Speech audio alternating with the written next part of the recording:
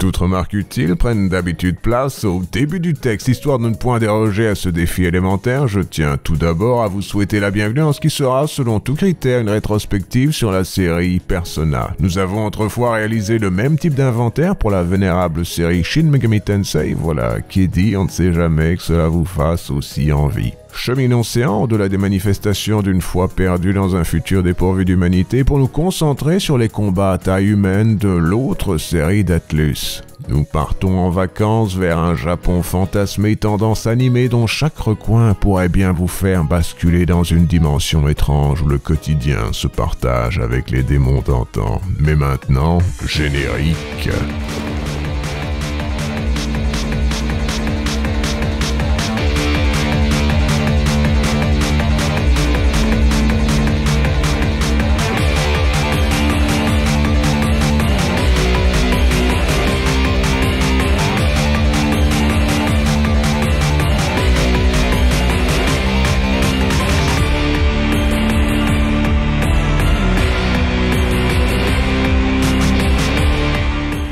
Un dossier plus ou moins exhaustif, cela nécessite parfois d'effectuer un petit saut vers le passé. Je vous propose donc de commencer par porter un bref regard vers l'autre série d'Atlus pour identifier d'où vient l'idée centrale du phénomène Perusona. Pour tout exemple, nous prendrons Shin Megami Tensei If. 3 petits points. Les 3 petits points font partie du titre, je vous rassure. Alors, If, 3 petits points, pour faire simple, c'est un mélange savant des meilleurs aspects des Shin Megami Tensei Old School, peut-être même un résumé de ce type d'expérience, à savoir un jeu brutal aux exigences phénoménales rendu acceptable par un univers mystérieux et une bande-son exceptionnelle. Tenez-le-vous pour dit, c'est un petit classique et ça aussi difficile soit-il. Une raison fondamentale empêche cependant Shin Megami Tensei de se hisser au sommet de popularité de ses compétiteurs directs. Chacun de ces titres tutoie la torture, je dis ça en connaissance de cause. If, 3 petits points, représente assez bien cet état de fait. Son concept, en quelques mots, pourrait se résumer en « Devilman rencontre l'école emportée ». Pour simplifier, vous incarnez un lycéen perdu au milieu d'un vide infini bien mal peuplé par les figures mythiques du mysticisme mondial.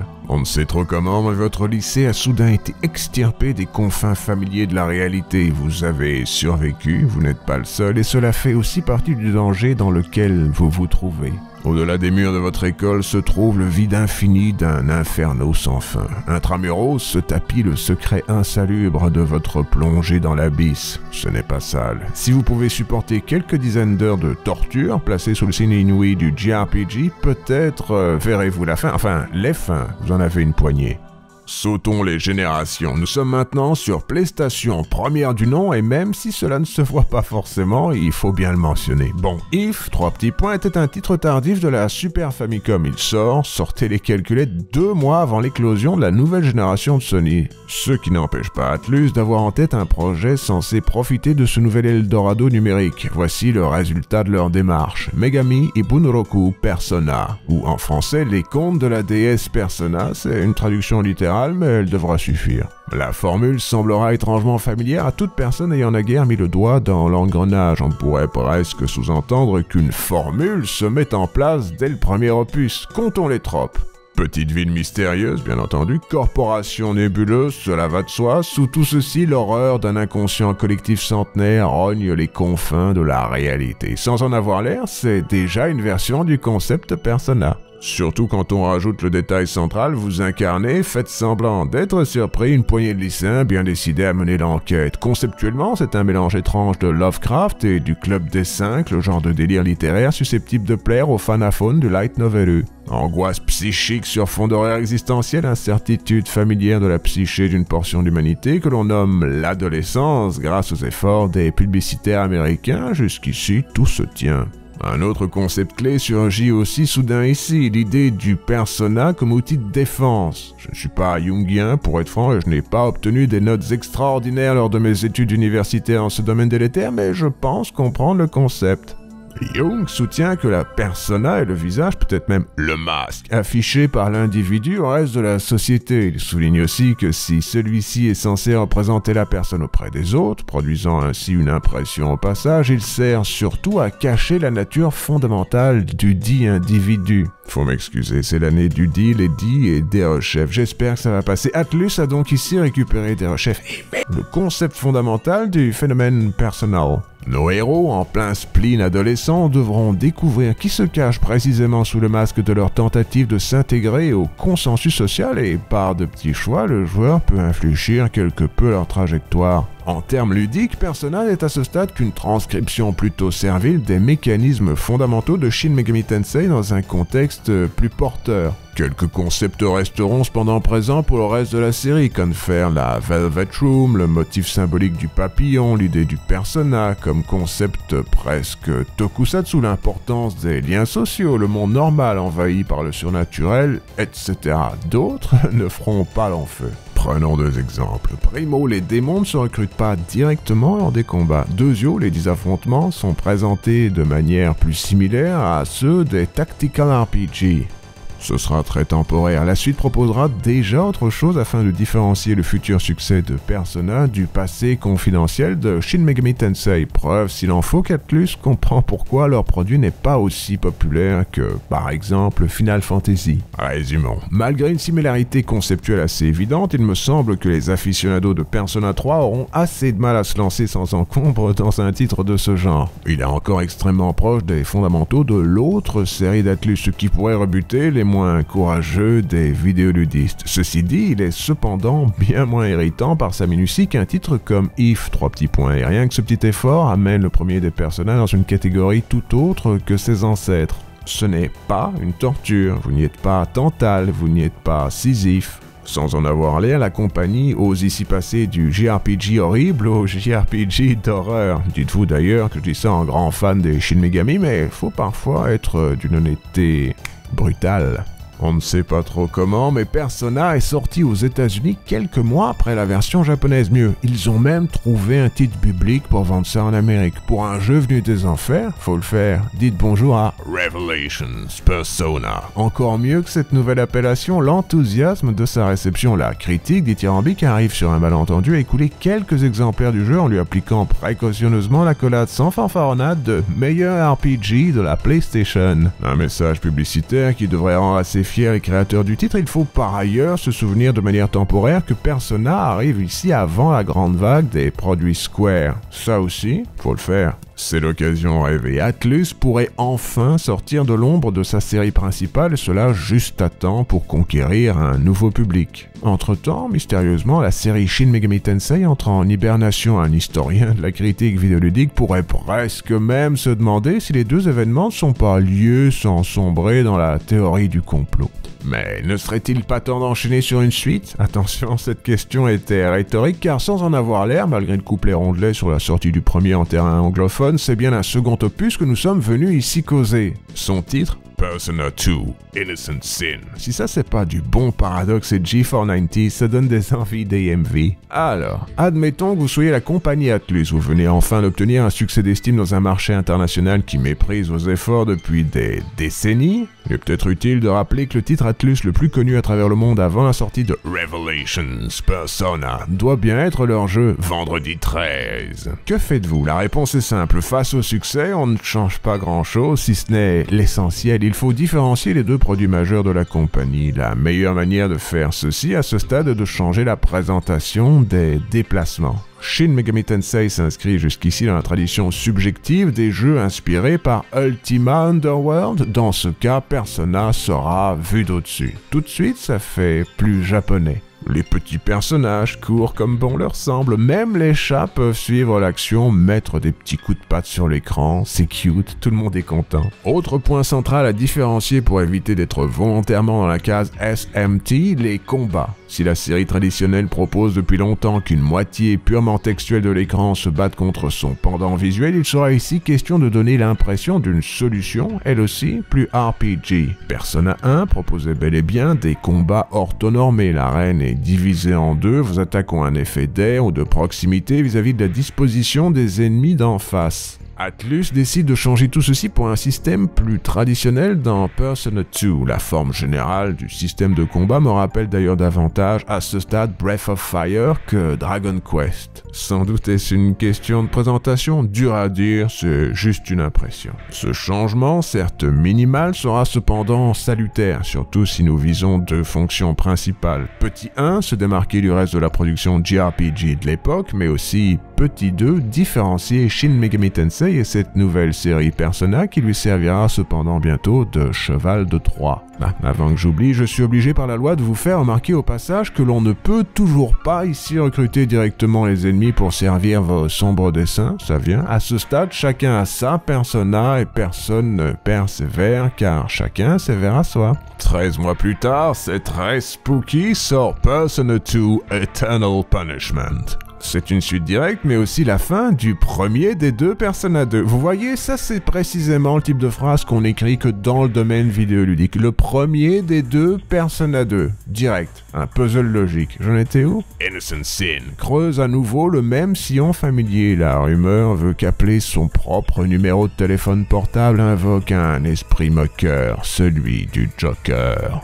Il semblerait d'ailleurs que son power soit celui d'exaucer un souhait qui ferait votre bonheur. Par malheur, beaucoup d'appels finissent par une condamnation sans rappel.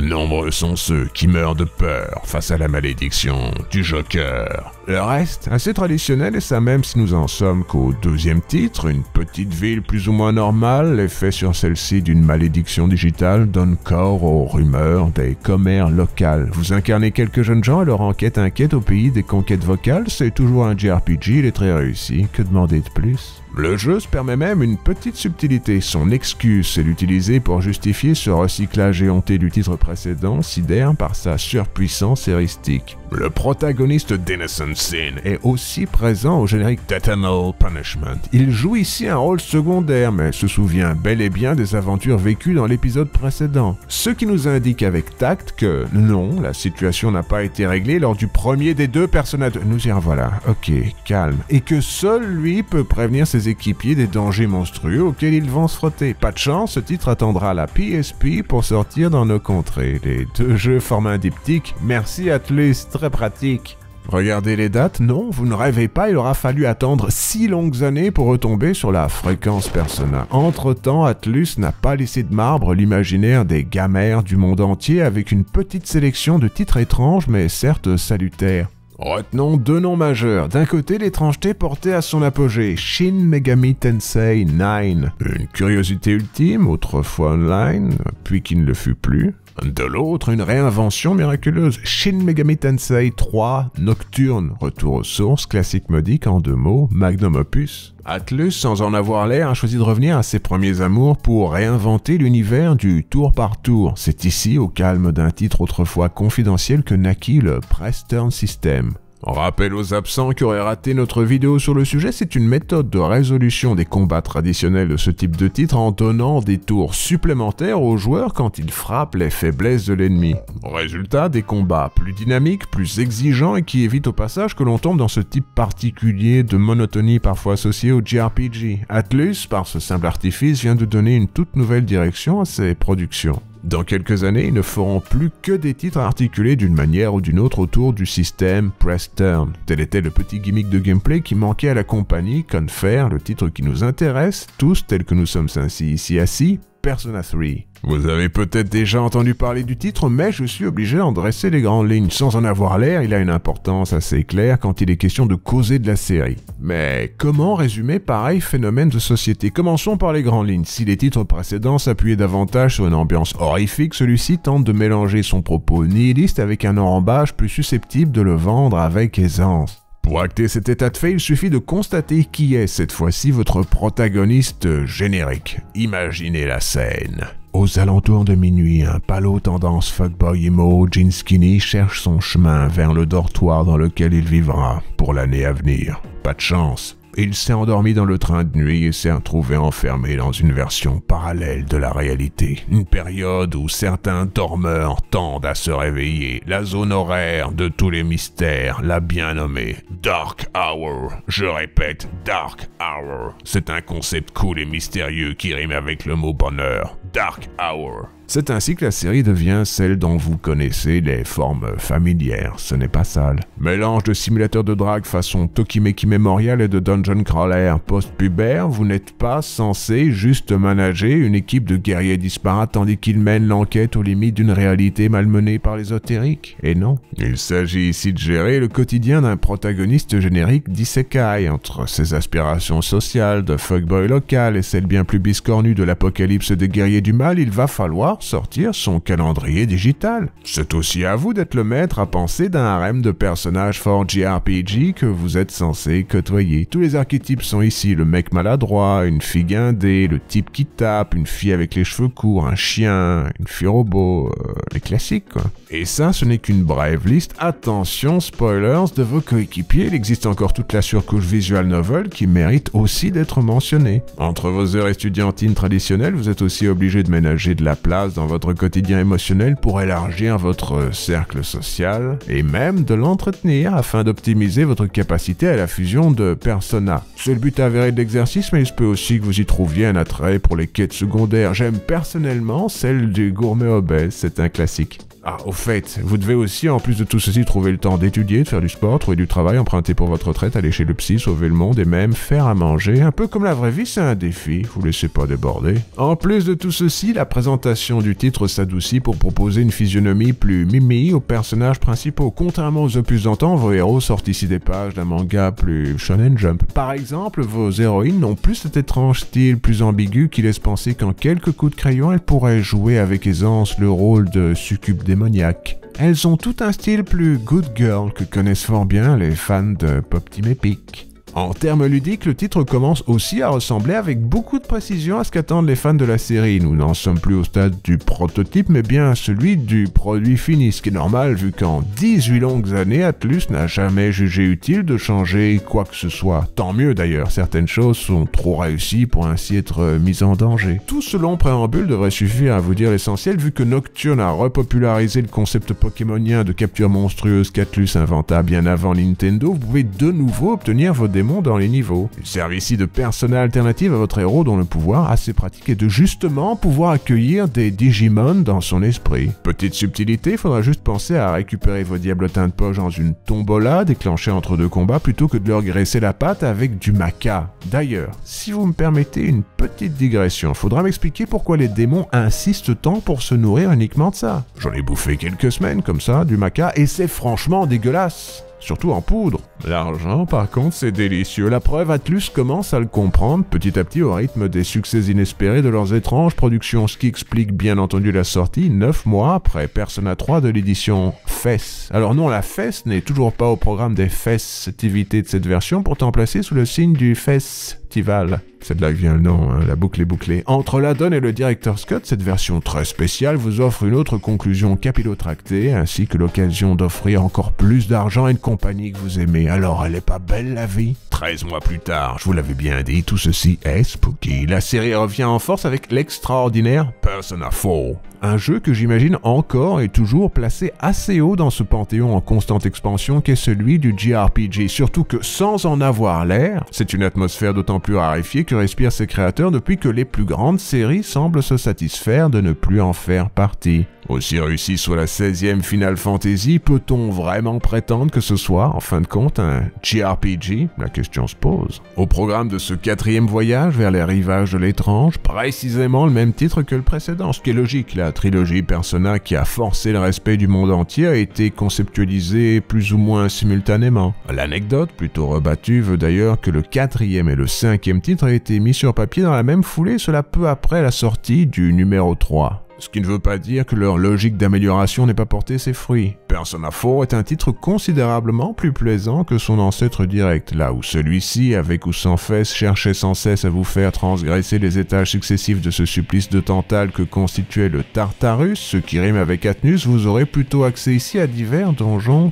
thématiques. Tant mieux d'ailleurs, car c'est cette ascension dans le fion du démon qui m'a interdit de me replonger dans les aventures de ceux et celles qui errent dans la Dark Hour. Chacun des 10 donjons, dis donc, représente sans trop s'en faire l'enfer personnel des divers héros que vous recruterez au cours du scénario. Ils font tous face à leur manière aux douleurs d'une vie placée dans la parenthèse mystique d'une petite ville dont l'apparente normalité sera brisée par les tragédies de meurtre en série. Un mal plane sur Inaba. Sous ses airs somnifères, un démon tente de la défaire. Le mystère serait-il relié aux visions télévisées d'un fantomertien, cette Midnight Channel, où chacun craint d'être diffusé? Pour faire simple, oui, c'est l'angle scénaristique du titre et il est très efficace. J'aurais d'ailleurs tendance à penser que Perusona 4 propose aux vidéoludistes d'humeur détective une intrigue unique entièrement basée sur sa propre logique. L'enquête nécessite de comprendre précisément comment l'univers étrange qui vous entoure fonctionne et c'est un plaisir assez rare dans ce type de titre. Alors, saurez-vous mener l'enquête? Pourrez-vous relire vos notes? Oserez-vous répondre sans faire appel à GameFAQs aux divers quiz constituant la fin du titre, et cela quitte à rater la fin car vous avez oublié de sauvegarder votre progrès sur une memory card bien trop remplie? C'est à vous de voir. Au pire, si ça vous dit, vous pouvez toujours recommencer. Nous mentionnerons ici en guise d'anecdote l'existence d'un titre qui ose faire la synthèse de l'intégralité des courants atlusiens. Comment ça s'appelle? Je vous le donne en mille. Shin Megami Tensei, Perusona. Maintenant que la série aux lycéens céruléens est populaire, il est temps de tenter de relancer la formule antique en jouant avec les titres. Faut oser. Loin des sommets anecdotiques du pourtant dogmatique Tokyo Mirage Sessions, nous retrouvons dans cette appellation en forme d'appel à l'aide une version portable de la vision PlayStation du tout premier Perusona. Cette phrase devait être alambiquée afin de pouvoir enchaîner pas plus tard que maintenant sur la prochaine. Elle semblera soudain bien plus normale car cette fois-ci, nous sommes toujours sur PSP et cela le temps d'un portage compact du troisième titre de la série. Et tient en poche déjà, ce qui est joli, mais propose aussi, tenez-vous bien, 10 nouvelles compositions de Shoji Meguro et la possibilité de refaire tout ceci à travers le regard assez similaire d'un protagoniste féminin, d'une protagoniste en somme. Ça fait déjà 2 trucs en bonus. Si vous comptez le fait que la taille du disque UMD de la PlayStation Portable a nécessité de couper quelques scènes qui restent inédites, peut-être avez-vous aussi 3 bonnes raisons de vous offrir cette version de Persona 3. Ce problème d'espace n'est d'ailleurs pas le seul à être apparu lors du passage de la vénérable seconde PlayStation à sa console portative. Si vous aviez acheté la machine lors de sa sortie, il n'est pas impossible que vous vous souveniez de la durée de vie stupéfiante de sa batterie. Stupéfiante, bien entendu dans le sens négatif du terme, mais elle était fort réduite. Un effet que les équipes d'Atlus ont tenté de mitiger en permettant à Persona 3 Portable d'être installé sur les memory sticks propriétaires de Sony. La solution laisse pantois, comme quoi 2009, c'est déjà le futur. Dans la catégorie, il faut bien faire entrer l'argent d'une manière ou d'une autre, car Persona 5 sortira en 2016 après avoir presque totalement raté la PS3 sur laquelle il était censé sortir. Voici un portage PSP de Persona 2, Innocent Sin. Il sera suivi l'année suivante, c'est logique vu que les 2 titres forment un diptyque par un portage Eternal Punishment. C'est quand même pratique d'avoir ces petits formats portables pour rentabiliser ces vieux succès. Je me demande si l'industrie serait pas en meilleur état aujourd'hui si tout ceci était encore d'actualité. Bon, je ne suis pas certain d'être obligé d'en parler car ceci est malgré tout un spin-off, mais pour des raisons de complétude, êtes-vous aussi surpris que moi d'apprendre que ce mot existe? Nous mentionnerons, c'est trop pourquoi, Persona 4 Arena, réalisé par Arc System Works, une compagnie connue entre autres pour le portage Master System de Double Dragon et Codename Viper sur NES. Cet étrange projet bidimensionnel inspiré par Tina Arena vous proposera d'incarner, tel un ongle, les héros des 2 Persona précédents dans le contexte super baboulifiant d'un jeu de combat très joli. Ça rappelle un peu Guilty Gear, tiens, comme ça, de loin. Ce titre, sorti le 14 juin de la même année, tombe lui aussi dans la catégorie du portage éhonté, censé rapporter quelques derniers deniers tirés de titres désuets afin de financer le développement du prochain gros projet. Ici, vous l'aurez compris, loin de jouer dans le domaine de la fesse, c'est Persona 4 qui sera golden, comme la pomme du même nom, tiens. Très chic, un peu sucré, les parallèles vivriers portent leurs fruits dans ce comparatif insensé. Au programme de l'édition expansée, 2 nouveaux liens sociaux, une remise au goût du jour de l'interface et de la mise en scène pour tirer parti de l'écran 16/9 de la PlayStation Vita. C'est un titre PS Vita au fait, j'avais oublié de le mentionner tant cela semblait évident dans mon esprit surmené. Le tout était considéré pour lors comme la meilleure version du titre, mais aussi comme un fier représentant des petits plaisirs portables que proposerait cette luxueuse console Sony pour les années à venir, avant qu'elle s'effondre immédiatement en Occident, car la compagnie a décidé de ne pas investir dans son futur. Soyez rassurés, ceci dit, contrairement à Uncharted Golden Abyss, ce n'est pas sale, ce titre sera sauvé de son statut d'exclusivité Vita pour ensuite orner à tout jamais les devantures des magasins en ligne des machines du futur. Il coûte environ 20 €, c'est assez raisonnable pour un classique de ce calibre.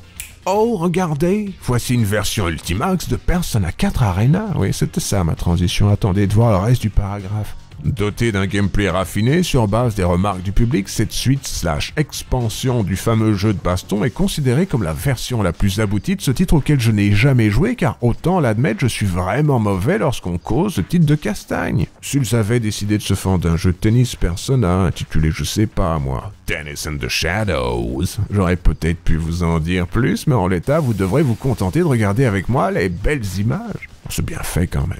On dirait un dessin animé digital tendance, je sais pas moi. Gungrave 2014, le siècle dernier, alors même qu'aujourd'hui l'aurore honore l'aurore du plus fort lors d'une mort pure port favor. L'époque matamorte alors se faisait fort d'enfort, say no more, de plaire aux logiques plus honoraires du crossover. Scène, tweet. Dernier né de cette discipline corporate axée sur l'angle du plus pur des profits, Perusona, Shadow of the Q Labyrinth. Admettons que vous deviez créer ce titre dans un laboratoire, comment feriez-vous? Il suffirait de prendre quelques personnages de Persona 3, mais aussi une sélection de ceux de Persona 4, et ensuite de les mettre dans le Q. Rien que ça, ce n'est pas ça le Q, ici selon Atlus, cela veut dire originalité, CQFD. D'un point de vue plus pragmatique, je suspecte que tout ceci tourne sur le moteur bricolé pour transposer Soul Hacker sur 3DS. Il en a tout l'air, autant être franc, vu que ce portage de très haute qualité, soit dit en passant, est sorti l'année précédente, rien n'exclut qu'Atlus ait ainsi décidé de rentabiliser son effort R&D.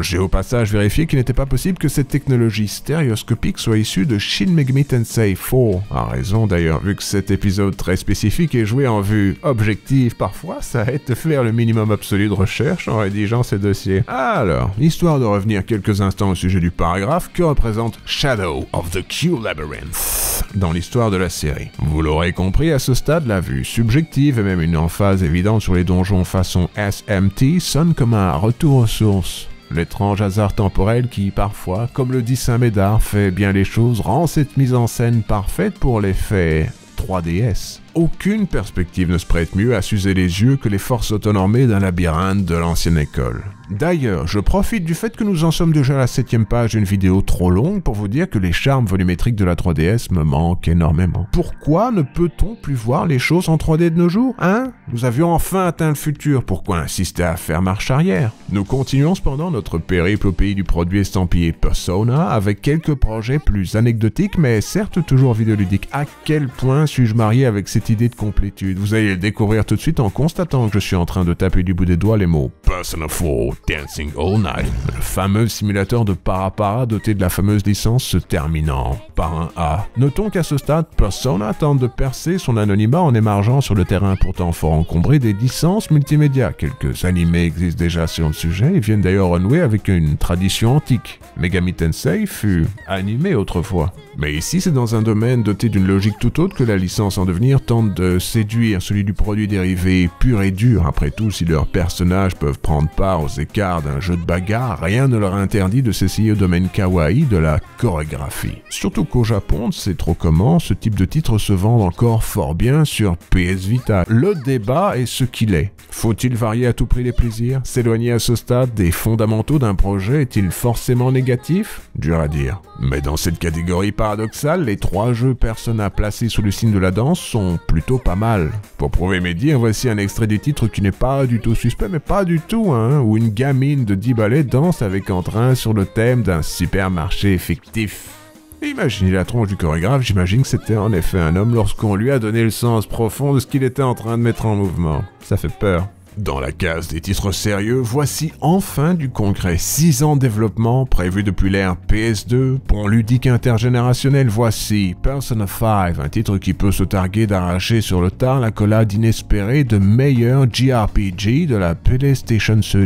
Vous l'aurez compris, comme je le fis en rédigeant cette longue tartine, qu'aucun Dragon Quest n'est sorti sur cette console qui fut sans doute aussi stupéfaite que moi de cet étrange état de fait. Un état de fait qui, bien entendu, attendez, je lis les notes de mon archiviste, je cite « qui rit, virgule, qui pète, virgule, sur mes rouflaquettes, point ». Il a fait une faute d'orthographe sur rouflaquette, je pense à prendre 2 F comme Floref ou Fanfomaf. Que dire qu'il ne le fut autrefois sur ce titre destiné à être encore et toujours d'actualité par le biais de l'étrange surplace que subit le marché vidéoludique d'aujourd'hui. Répétons l'essentiel. C'est un titre très réussi, doté d'un scénario satisfaisant, présenté avec un style vendable, tout construit, cela va sans dire, sur les fondamentaux de gameplay d'une série elle aussi ravie d'avoir enfin trouvé une formule cohésive, presque par hasard, 10 ans auparavant, sans trop oser la chambouler de nos jours. Persona 5 se permet même une petite touche d'originalité avec son angle lupiniste où des cambrioleurs grands seigneurs et donc plus ou moins gentlemen se mettent en tête de dérober, tels des dorobos, les cœurs d'un monde froid, tu vois, très Naruto. Rien de déplaisant. Admettons cependant que tout ceci n'est pas une révolution, mais plutôt l'évolution logique d'un concept fort bien mis en forme par Persona 4. Logique, c'est le même. Je pense d'ailleurs qu'une réinvention de la formule n'est pas nécessaire, surtout quand on voit précisément à quel point les autres séries autrefois placées dans la même catégorie font tout pour s'en sortir.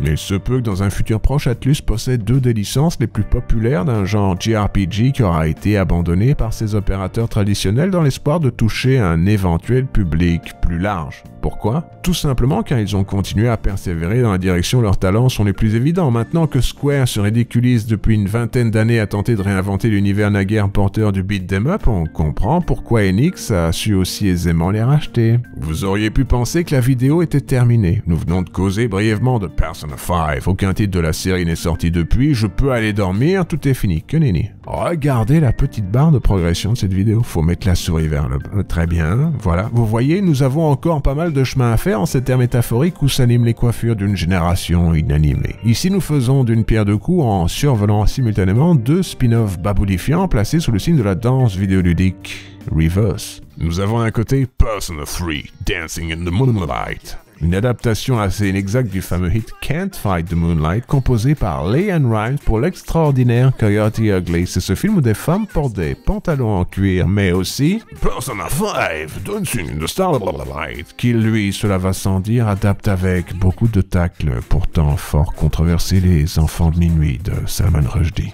Si ça c'est pas fort culturel de la part d'Atlus, lire cette phrase d'un air faux profond sirupeux, oh merde, j'aurais pas dû lire mes directions écrites entre parenthèses. Il va de soi que nous n'avons à ce stade plus vraiment de munitions calibre Magnum pour rebondir sur les opus divers de l'équipe d'Atlus. Le plus gros de la série fut déjà vu. Quelques étrangetés répondent cependant encore présentes à l'appel comme ce fort kawaii et assez chou Persona Q2 New Cinema Labyrinth.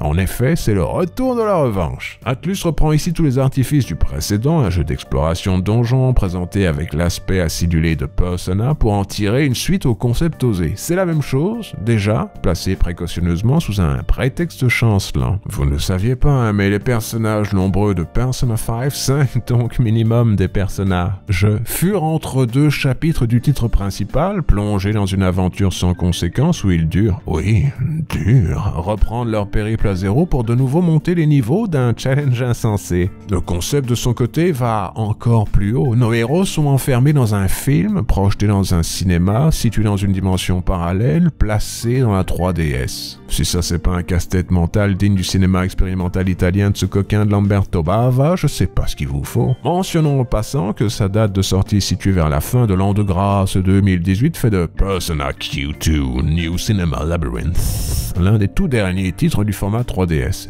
Requiescat in Pace, etc. 11 mois plus tard, nous effectuons un grand écart assez extrême pour sauter de la 3DS à ce que certains nomment encore la New Gen. Bon, je l'ai déjà dit, s'il y a de la New Gen, il n'y a pas de New Plaisir. L'occasion de ce saut générationnel pluriel, une version toujours plus riche en contenu du maintenant convenu concept. Dites salut à Persona 5 Royal. Ce portage sur PS5 et Xbox Series du fameux JRPG le plus réussi de la PS3 peut se targuer, encore heureux, de proposer une version encore plus jolie du dit produit. Doté de deux personnages supplémentaires et du minimum syndical de nouveaux liens sociaux, Royal opère précisément le même type d'effort stratégique d'expansion autrefois effectué par Face ou Golden pour le reste de la série. Après tout, pourquoi changer une formule rentable? La question se pose. J'ai d'ailleurs dans l'idée que ces versions définitives servent surtout aux clients potentiels n'ayant pas eu le temps d'y jouer autrefois fois. Du moins, tel est mon espoir, car une portion de moi pense aussi qu'il n'est pas impossible, et je dis ça malgré toute la sympathie que m'inspire la série, que certains aficionados de celle-ci n'hésitent pas à refaire ces titres en boucle plutôt que d'affronter les défis de leur quotidien. Et vous savez quoi, quand on voit le monde réel, on peut presque les comprendre. Et maintenant, sans transition, Persona 5 Strikers. J'aimerais pouvoir vous dire du bien de ce type de délire conceptuel, mais cela m'est difficile. Il s'agit bien entendu d'un de ces jeux de combat tendance Dynasty Warrior sur lesquels bosse encore l'Omega Force de Koei Tecmo, autrefois Tecmo Koei, tandis que la compagnie flétrit autour d'eux. Vous en avez probablement subi l'un ou l'autre dans votre vie, avant la tendinite. Ils ont osé apposer leur gameplay sur des licences aussi diverses et variées que Hokuto no Ken, Berserk, Fire Emblem, Emblem pour le coup il était, le Fire ou même The Legend of Zelda. C'est toujours la même chose, plus ou moins, et ça même s'il semblerait que Dragon Quest Heroes soit vaguement quelque chose. Vous me direz si c'est vrai. Tout ce que je puis en dire, c'est qu'il me semble que ce Persona 5 Strikers doit avoir une date de sortie formée en japonais. 20/2/2020, je suspecte que ça sonne kawaii. Peut-être même que ce serait encore mieux si c'était sorti 2 ans plus tard. Ou encore mieux, jamais. Next! Offert pas cher sur Game Pass, voici le fameux titre de la série que je n'ai jamais même pu lancer tant le temps me manquait. Persona 5 Tactica. Pour être franc, il pourrait être excellent. J'ai parfois rêvé de voir un tactical RPG sortir de cette série d'Atlus et même souvent eu envie de m'essayer à Megami Tensei. Malheureusement, je n'ai pas le temps. C'est ainsi, mais comme un dauphin, c'est assez. D'ailleurs, une portion de moi enfouie très profondément dans les abysses de mon âme se sent obligée de souligner que Super Galactic Delica puis 5 Tactica, tout le monde danse. Enfin, nous avons presque terminé, voici Persona 3 Reload. Les génies d'Atlus sortent de leur prépuce un titre doté d'un concept inouï, à défaut d'être inuit, car dites-moi si vous avez déjà entendu parler de ce concept auparavant, c'est un nouveau remake, le second de Persona 3. Il est plus joli, tourne ici sur Unreal Engine et ne change absolument rien d'utile au titre dont il s'inspire. Autant profiter de l'occasion pour vous raconter une anecdote, j'avais prévu de le critiquer, il était après tout modique sur le Game Pass et mon budget réduit, toujours est-il qu'après une bonne vingtaine d'heures passées à en faire le tour, une Revelation m'est venue, comme au bon vieux temps. Celui des Revelations, Persona. Si ça c'est pas un callback, je me suis rendu compte qu'il m'était impossible d'en faire quoi que ce soit de visuellement intéressant. Facteur assez crucial s'il est question d'en tirer une vidéo, ce qui ne m'empêchera pas de vous faire part quelques instants de mes déceptions vis-à-vis du titre. Faisons fi ça. Mon espoir principal en ce qui concerne cette remise à niveau se résumait en un espoir fou. L'idée que l'on pourrait, peut-être, cesser d'être paresseux 10 minutes et utiliser tous ces deniers emmagasinés depuis la sortie de l'original pour insérer dans la longue ascension du Tartarus quelques vrais donjons susceptibles de briser la monotonie du titre. La réponse, en décodé, c'est N-O-N. Mais si vous n'avez jamais joué au titre, j'imagine que cette version est bel et bien celle à laquelle je vous déconseille de jouer vu qu'ils sortiront inévitablement une édition définitive dans quelques années qui ajoutera à celle-ci tout le contenu qu'ils ont coupé, pour l'occasion, la version PlayStation 2. Oui, en vue définitivement une époque douteuse. On ne pourrait pas dire que je ne vous avais pas prévenu. Et ben voilà, nous avons fait le tour à ce jour de la série. Merci d'être resté jusqu'ici, je vous reverrai dans quelques années pour l'inévitable Persona 6 où l'on se battra contre des Persona digitales émancipées pour révéler sous NFT les inégalités systémiques du monde de l'habillement préfabriqué. Il était temps.